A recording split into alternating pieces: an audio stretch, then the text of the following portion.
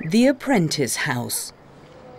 In 1790, Samuel Gregg has a home built for his factory children.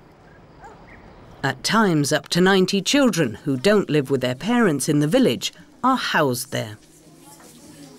In the evenings, after 12 hours of factory work, and on Sundays, the children are given lessons in reading and writing, and of course, religion.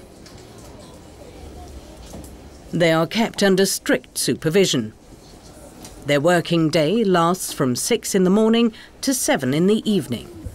They return to the apprentice house only briefly for breakfast and a midday meal. Girls and boys sleep separately in 2 dormitories. 2 children share 1 bed for a short night. At 5 in the morning it is time to get up, and at 6 to work.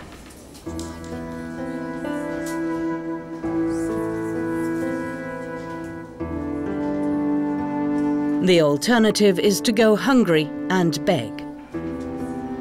Poverty forces parents to send their children into the factory. Others are literally sold to the factory owners by poorhouses and orphanages.